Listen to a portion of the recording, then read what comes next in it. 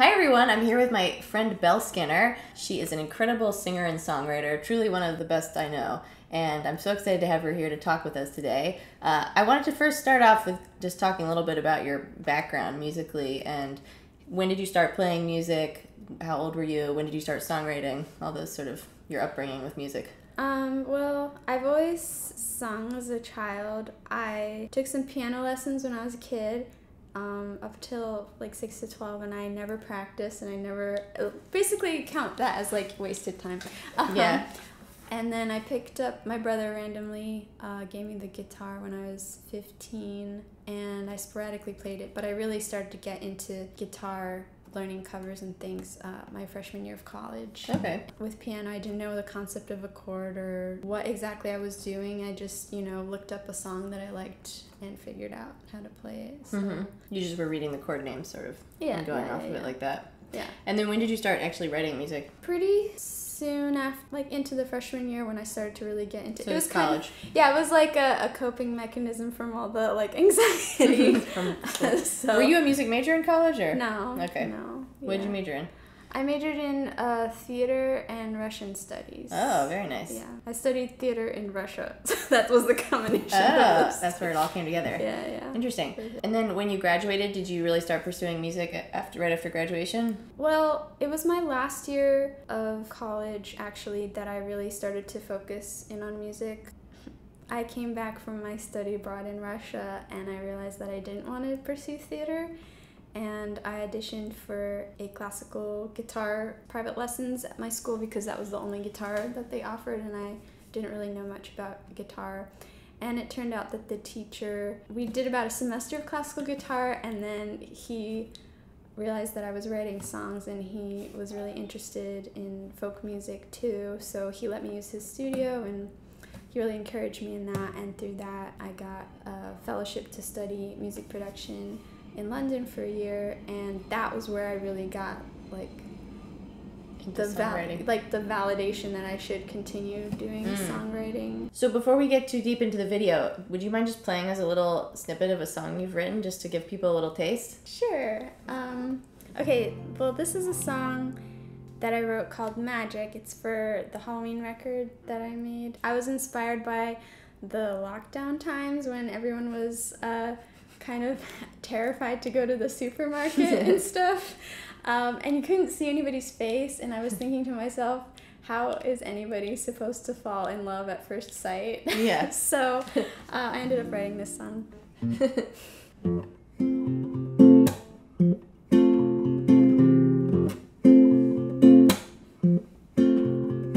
I walked into a coffee shop the day when all the music stopped. I couldn't hear the songs that they were playing,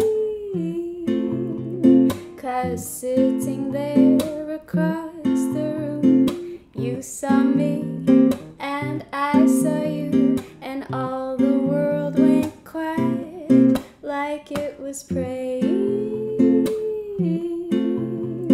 You cast a spell, and soon I felt so helpless and so tragic.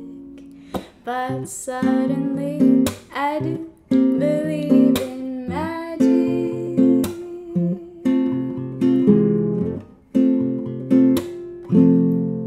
Yeah, I love it. What is your songwriting process like? Like, what do you, when you sit down to write music, do you usually start with a melody line, or I feel like your music is very melodically beautiful. So it depends on the song. So sometimes it will be a phrase, like that's the easiest type of song where it has the hook and stuff. You're like, I got the hook. We're good. Yeah, some songs. I remember one song I wrote, like I was writing it on a napkin while I was eating my Cheerios, and like the whole song was written in my head. But other ones, I would say, yeah, melody usually comes first. There are some songs where there's one song that I'm currently on the process of recording that I wrote a poem first. Like sometimes if I'm stuck, I'll write like a poem, and like based on that I won't take the structure of the words but I'll take like bits of it or the idea behind it and then put it into the melody that I'm working with. Yeah. But it's really hard for me, at least, to write words and then make a good enough melody. It's possible. But that's hard for me too. Yeah, it's very hard when the words come first, I think. Yeah. It is possible, but it's harder. Yeah. I think it kind of, for sometimes like you can tell when the words were written first. Mm-hmm. And yeah. Ideally, I think they're kind of written simultaneously. Yeah. But in a perfect world. In a perfect world. Because I definitely have a few melodies that I've just never put lyrics to, and I'm like, I like the melodies a lot, and I just have never found the right lyrics for them, and I've never done anything with them because I never can put the lyrics to them. It's frustrating. So it can be frustrating on that end too. I know. Have you started, well, how do you write? Do you write on paper or with a computer? Both. Both? Yeah. Yeah, I found that I've always used to write on paper, and now I'm migrating over to the computer because, it's like using a different part of your brain, and also there's a lot less like feeling that you're running out of space or wasting paper, and you can always like copy and paste like draft one and put on the bottom. And then, I like when I write lyrics on the computer, I can just keep the old version, and so then, because sometimes you edit the lyrics and you're like, I like that older version more, so I like on the computer, I just can easily just go back and look at, like my lyric documents are like always pages long on the computer, because I'm just like redoing it. I'll just copy and paste it and redo it. Process notes is what I call the file. Yeah. We were talking earlier about I'm getting stuck with writing words sometimes. Like right now, I just wrote a French song on the computer using like Google Translate and Thesaurus Sigh and all that stuff. Well, and maybe you're getting stuck because you're writing in a language you don't speak. That might be part No, of it. It's actually unlocking something, because it's like, I think I would get stuck if I was writing a song in French too, believe me. I think what it is if you write songs, if you're starting out, like everything is open, like there's so many possibilities, but at least for me, I don't know, maybe you'll disagree, but the longer you do it, you start to like edit yourself more, because you're like, oh, I already wrote a song without that. Use that adjective. Or like use that theme.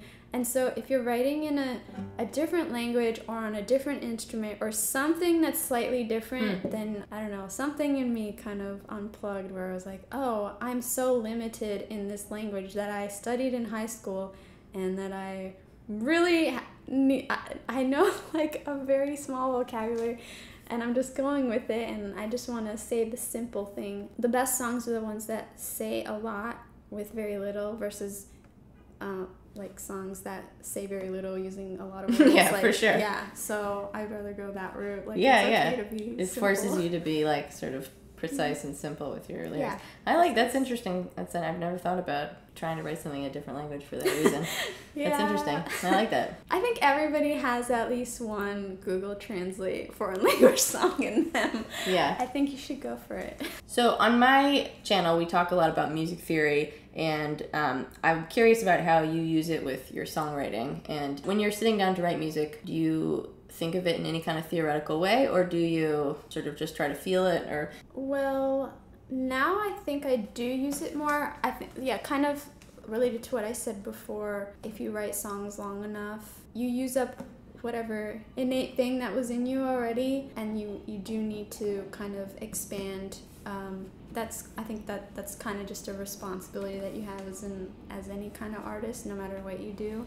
Mm-hmm. Not to just keep making the same kind of stuff over and over again. Yeah, and you'll naturally feel that. And you're going to want to expand too. Yeah, exactly. So when I was initially writing, I think it's really important, like, not only is having, an innate ear or whatever, I think it's important what kind of music you were raised on, or what you input, whether you're raised on it or whether it's later in your life. Like, I always really liked melodic music, so I can write things in my head. I've written some songs just using my head and not really knowing what's going on, and they're usually, like I said, simple songs. They work for a reason. So they're really not simple, though.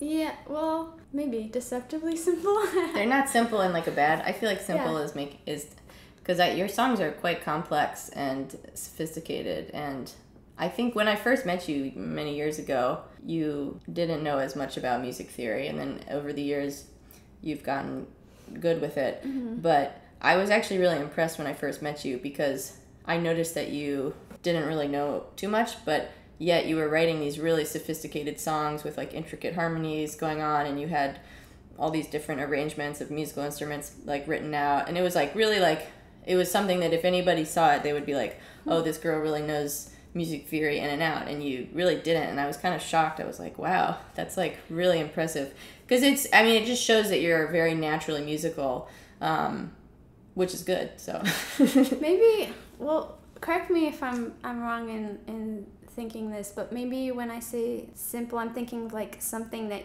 someone else can sing back, even if they might not like know catchy. What's going. Yeah, maybe catchy. Yeah, and melodic. I think one thing I love about your music is it's very melodic. Yeah, sometimes people write music that's kind of overly complex and just not very melodic. And at the end of the day, a good song really needs to have a nice, strong melody. I think that's like one of the most important things. Once you're done listening to the song, can you hum back the melody? Can you hum it back? Yeah. Yeah. Is it pleasing to listen to? Is the melody pleasing? This is important. I've listened to, pleasing music in the moment, like recordings, and then afterwards I'll be like, I don't remember what I just listened to. I think also there are people who study music a lot, and they're actually quite advanced. They can improvise really well. They have a very deep understanding of music theory. They've really analyzed and studied it a lot, but they maybe don't have the best natural musical instincts, and sometimes that music that they write is overly complex and just not, it's missing that melodic center that it needs to have. Yeah, I would much rather listen to something that has a beautiful melody and isn't. But yeah, I think it's just because those people were not, I don't think because they like studied theory intensely, they suddenly lost the ability to write a good melody. I think it's that they probably from the beginning were never had it in them truly to write beautiful melodies. That's what I think. But I wonder, yeah. Does learning a lot of theory mess you up? Like, as a songwriter? That's my question. Well, I'm thinking of pianists, right? To play piano, would you agree, like, you kind of do have to know theory to play piano? Because it is, like, a lot of black and white notes. You kind of have to... Yeah, I mean... Right? And yeah, and I mean, if you're, like, a classical pianist, you at least have to be very good at reading music. But yeah, usually really accomplished pianists know a little bit about music theory. You kind of have to. Yeah. But you'd be surprised. A lot of, like... I know pianists who are like great accompanist and like, or classical pianists who they really don't know much about like chord theory, and they couldn't like improvise over chord progressions that well and that kind of stuff. So it's classical it used to be that classical pianists could improvise really well. Yeah, with figured bass and stuff like that. Yeah, that was like back in the day. Yeah. You're a songwriter who, and I'm the same as you actually. When I first started writing music, I really didn't know anything about music theory. I was just writing stuff that sounded good to me. And then as I was writing, I was like, I wish that I could understand a little better what's happening. I'm hearing a chord in my head, but I'm having a hard time putting it on paper. I wish if I knew more about music theory, I think I would be able to, I would speed up my songwriting process rather than me just sitting there hitting random chords until I find the one that is the one in my head. Sometimes do you ever go hum out the note by note? Yeah, thing? Sometimes. Yeah. Or I'll hum out like one note in the chord that I want. I still do that sometimes. Yeah, and I do too. And I don't think there's anything wrong with that. It's slower, and the better trained your ear is, and the more you know about theory, then it just makes that process of like brain to paper quicker. Definitely. But then, does it become a crutch? Like, does it remove some of the mystery and the beauty of listening to music and songwriting? Do you think it does? Yeah, sometimes, like, if I hear a song and I can, in the past couple years, I've been able to, recognize the qualities of chords and the numbers of chords and stuff. So I'll be like, I'll hear a song and be like, oh, that's just a minor 4 or something. And yeah, it does take out the mystery, or like, part of the jump start of writing a song sometimes is to have like, oh, that's a tasty chord, and like a pairing of chords or something that'll be the jumping off point. And it does kind of take that away a little bit, but I think not to the extent that it does completely. It definitely makes me search a little bit deeper, I think. I definitely don't regret learning more. What are the benefits in your opinion? Like, well, aside from the songwriting part, it's the fact that I now no longer have to rely just on muscle memory to remember all the ever-expanding repertoire that I have. I don't know, on stage, like if I'm in a moment where I'm like, I don't remember, is this the F or the G chord in the key of C, I can hear in my head, oh, it's supposed to be a 4, not a 5, so I can in the moment play it, and I don't have to rely on like practicing it to death. Right. So stuff like that is tremendously important. And even having a melody line that I think sounds boring with certain basic chords, like the 4-5-1, maybe I'll add like a different chord that has a interesting flavor that contains a note that is in the melody but is not the chord that you expect, if that makes well, that sense. would make it a more interesting chord choice then. Yeah, and I think I did that subconsciously in many of my songs before I learned theory, but now I'm expanding more on that, and I'm using more diminished chords and augmented chords, and I just think it totally like expands the vocabulary and makes possibilities more accessible. And at the same time, I just wrote a song that has very basic chords in it, and like that's fine. So I don't think it totally blocks it out. And also you can communicate with people, for sure, like playing with other musicians. Yeah, because I used to play with jazz musicians, and they'd be like, oh, that's the 2-5-1, and I'd be like, I don't know what that means. And I can easily make chord sheets like quickly, I don't know, and I can easily transpose songs like on the fly. Like when I play guitar now, I used to think in terms of like the actual shape that I'm making, like in capo 4, but I'm playing a G chord, right? That's how I used to think about it. But now I'm thinking, as I'm playing, I'm like, this is the one. This is the thing. And I think thinking in terms of relationships rather than like the names is like way more in those number relationships versus the chord names. Well, it trains your ear to like hear them, those relationships between the chords. And it also feels less, it feels, I've never really like articulated this before, but it feels like more integrated. Like it feels like you're not disconnected between what you're hearing and what you're feeling and what your hands are doing. Like it feels like interesting. Like everything is kind of united better. In a way. That makes sense. I like that. I think what you said about the memorization thing is huge. I think that's one of the main benefits. It was becoming a burden.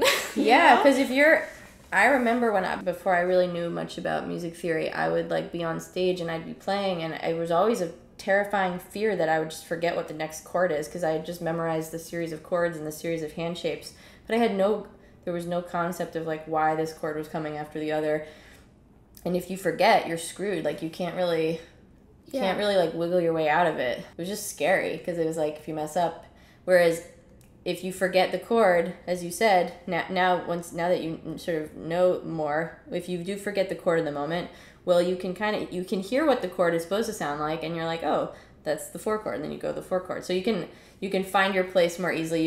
You can fudge through mistakes more easily. It's much less stressful for performing and for just memorizing music in general. Yeah. Also, being in a jam circle, I've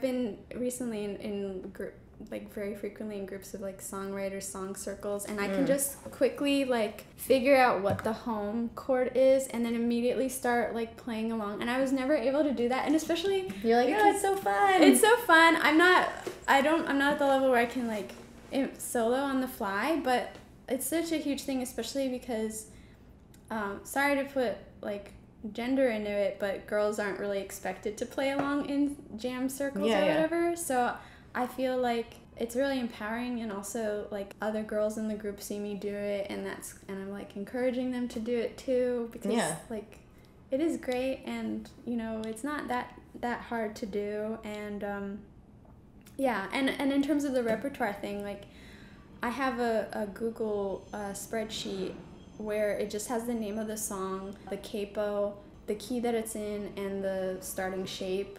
And just because I memorize the song, that's all the information that I need to go. That's amazing. And start playing that song. So I want to know, how did you get better at learning music theory? Like, what was your process how did you start tagging those chord numbers in your head, and what was the process to get? Because I'm sure people watching are like, well, I want to be able to do that too.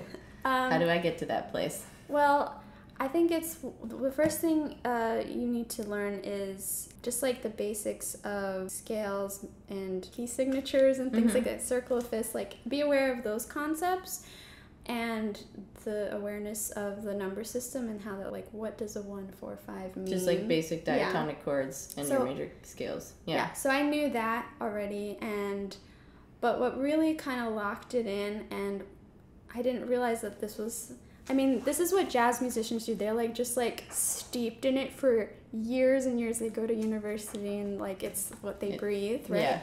And so instead of doing that, during COVID, like right when lockdown happened, I had this book that my friend lent me called 90 Days to Sight Singing Success. And it was lying around for years, and I was like, well, I have 90 days. Yeah. So it's for Maybe high schoolers. Yeah, I always wanted to learn how to sight sing. I didn't know how. I was terrible at singing in choirs, and I was just like dependent on everybody around me. So I was like, well, at least I'll do this. And just by doing like 3 lines a day and the solfege? the solfege, and getting used to the key signatures and having that in my hands, and that like really just the repetition every day, which is what like actual real musicians do, and like embodying it really just like locked it in me, up to the point where I was able to, I hadn't touched a piano in years, and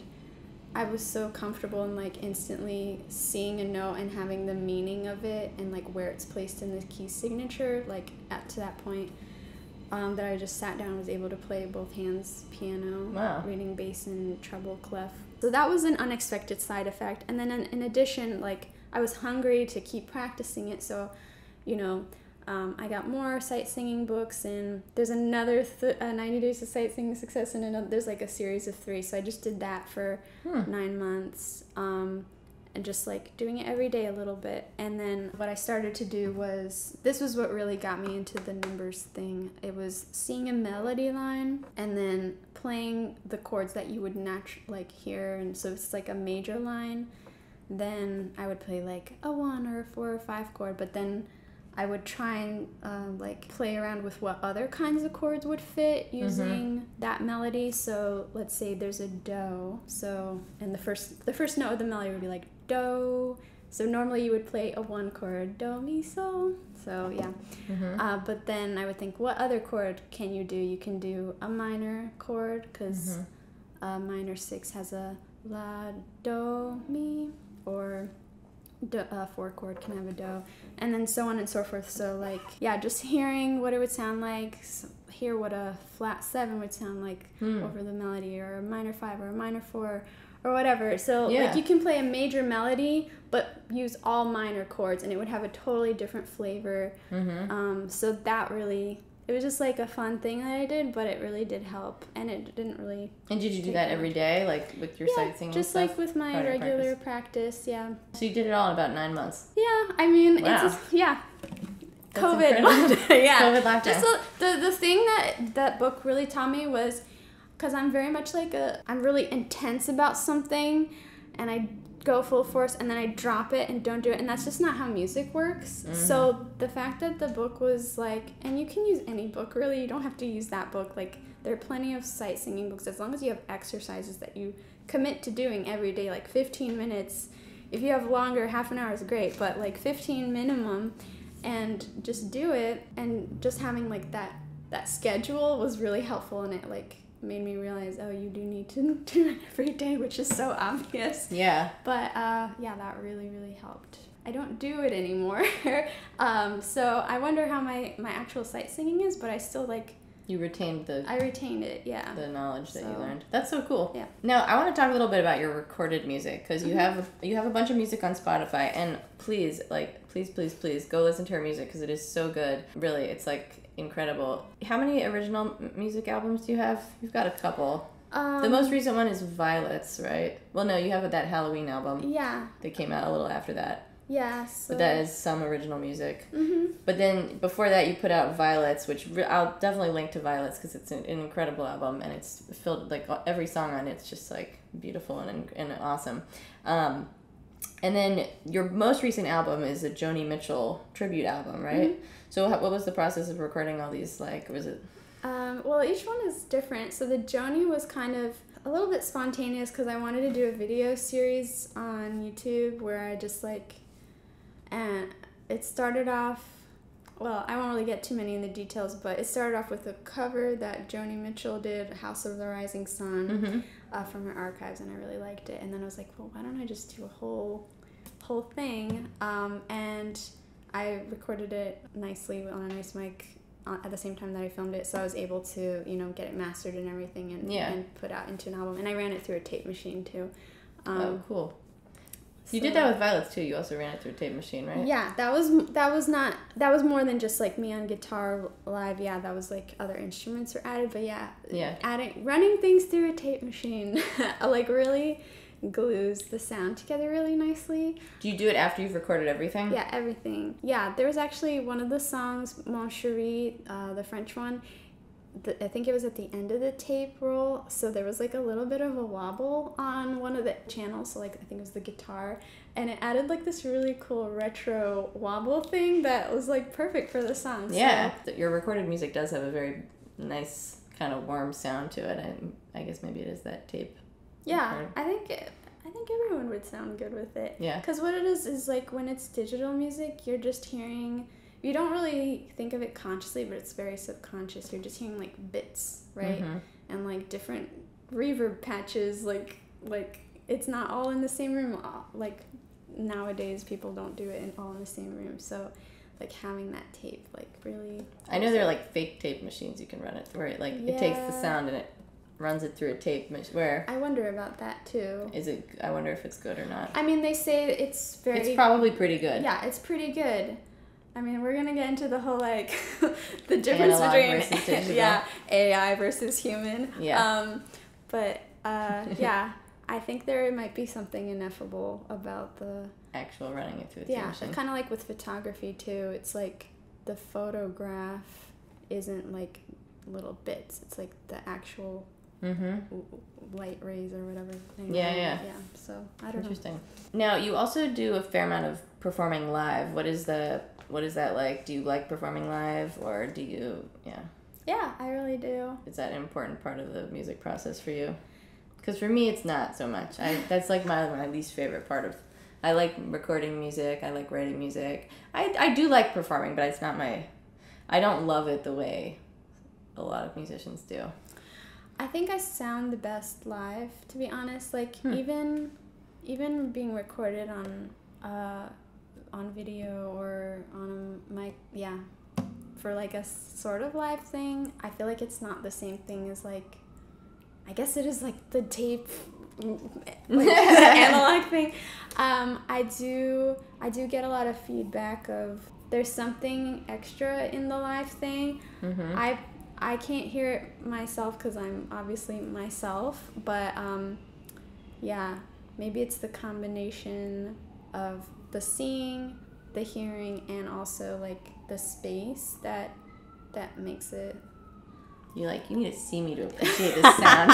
You need the full package. I don't know. And so, my process in recording, I'm like on this never-ending quest to like capture the live that sound. Feeling. Yeah, maybe it isn't live, but like as close to that as possible. That's why I am gravitating more towards the old-fashioned style of recording, because back in the day it was like you just it was much more live.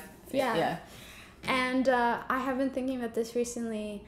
Back in the day, there wasn't a legacy of recorded music. Let's say when Frank Sinatra recorded his now iconic records, he didn't think these records are iconic. Like, there was nothing really to refer to. But now when artists go and record, there is a little bit of an added pressure to like, this is gonna, like, we know it's gonna be out there forever. Like, Frank Sinatra didn't have a concept of forever at that time. Does that make sense what I'm saying? Yeah, I think so.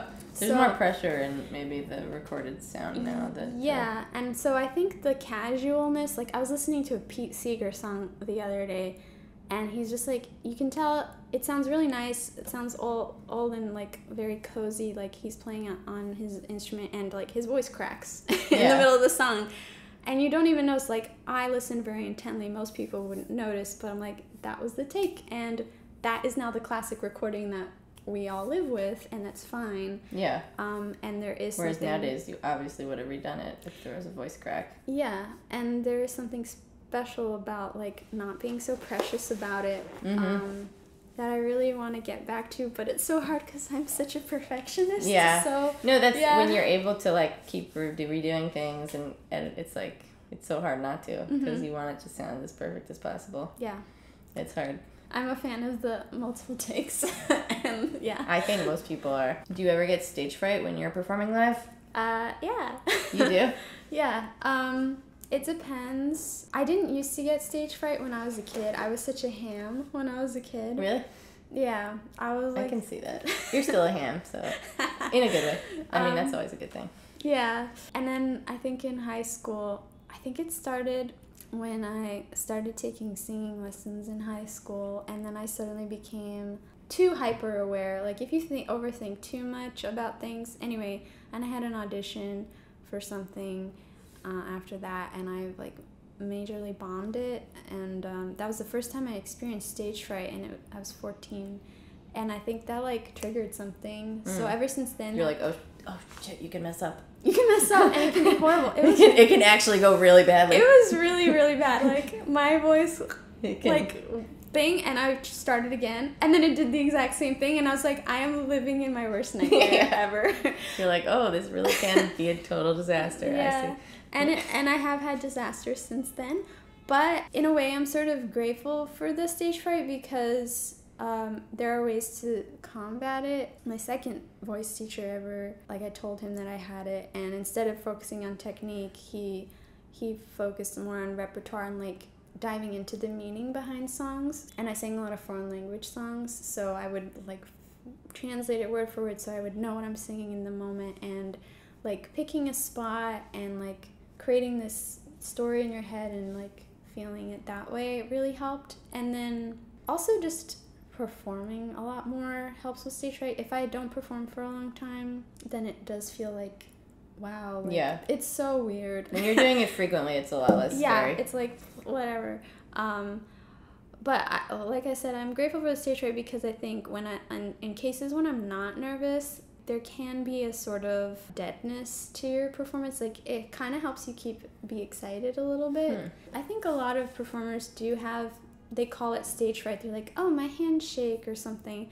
But it's just like a natural adrenaline thing, and it is actually good for the performance. It's only when it becomes debilitating and like really messes you up, then it can be, I think. But that's basically like, focus on what you're saying and also just do it a lot more. I really started performing more. I got into my first ever competition, and I was like, oh my gosh, I have stage fright and I have to be judged. So I was like, I need to perform as much as possible. So I did a ton of open mics, and then when I finally got to the contest, like, it all paid off. So yeah, practice. Didn't you spend a year doing like an open mic every week or something? Yeah. What was that? So when I go to a new city, my MO is to go to a lot of open mics because it gets you familiar with people there. I just did it to meet a lot of people and like play everywhere. But didn't you do like every single open mic in New York City? Oh, yeah, there was something you did where it's like, you're like, I spent 1 year doing one open mic every week, and I did every single open mic across New York City. Yeah, I think I did in the first like 10 months. I did like 150 open mics or something like that. Holy smokes. That's a lot of sitting through other people. I think playing at mixed levels, I'll say that. I think it was a combination. I started out doing only open mics, and then it's sort of like I got booked gigs because of that, and like so it was a mix, not just open mics, but there is a point where you're like, no more. Yeah. So, but after 150 of them, you might be like, I'm good. I think I did it. I did meet some very good friends through that. So it's great. And I plan, the next city that I move to, I will definitely do that. And songwriter rounds too. But yeah. You just go in and blow everyone away at the open mic. They're like, who is this girl? Who is she? Yeah. Well, we recorded one of her songs called Tapestry, which I will link in the description below. It's a beautiful song. I'm just singing harmony on it, but definitely go watch that video. And I will also include all of your links to your YouTube channel, your social media, your Spotify, all that stuff. Really, definitely go listen to her music. She's one of the best songwriters and singers I know. So it's really, I don't say that lightly. It's really, truly beautiful music. So go check it out. Thank you so much for joining me here today. Thank you for having me. Can I quickly say what the song is about? Yeah, Tapestry. Let's talk. Yeah, for sure. So just for some context, there's a poem by Lord Alfred Tennyson called The Lady of Shalott. So the Lady of Shalott is cursed to live in a tower, and she has to weave a tapestry, and she can't look out the window.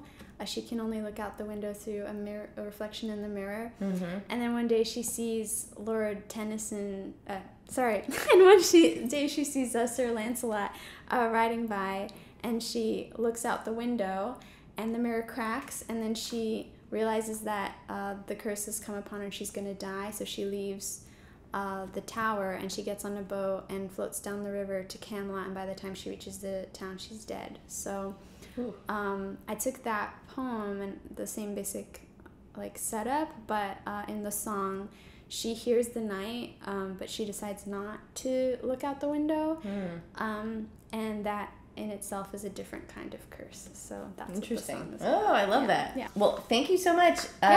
You guys, thank you for watching. Be sure to subscribe if you haven't yet. Check out Belle-Skinner's music. And thank you again. Yeah, thank you. Give the video a thumbs up.